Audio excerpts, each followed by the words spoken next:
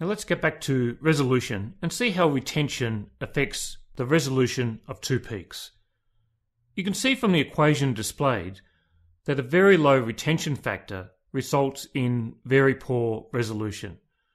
This is nicely demonstrated by using the slider bar. The retention factor displayed is the average of the two peaks. Changing the retention factor makes a much bigger difference to resolution at low retention factor values than at higher retention factor values. This is important in HPLC method development because if an average retention factor of two peaks is measured and found to be, for example, 0.5, the first change to improve resolution would always be to increase retention. Retention factor values between 1 and 5 are fairly typical. The changes needed to increase the retention factor values are covered fully in the reverse phase title in this suite. For now, however, it is enough to understand that retention has a big impact on resolution. If we relate all this back to the airport analogy, increasing the number of shops from 2 to 5 will make a big difference in separating the tourists. But if the moving walkway is already 2 kilometres long, with hundreds of shops, then increasing the length of the walkway and the number of shops won't make a lot more difference to the separation.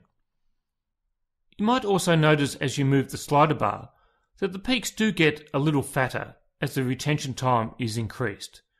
As noted in the first section, this always happens in chromatography, and fatter peaks will make resolution worse. However, resolution is obviously getting better, so what is going on here? Well, often in chromatography, there are competing events. In this case, one event is that the longer the molecules are in the column, the more time they will have to spread apart, and the fatter the peak becomes. But the second event, and the one that wins out in this case, is that as the molecules interact more with the stationary phase, the different chemistries of the components leads to better resolution. So even though the peaks do get fatter, the peaks do move apart more as each of the components have more chance to interact with the stationary phase. You might also notice, if you do the maths, that the resolution value is not exactly the result of the contribution from retention alone.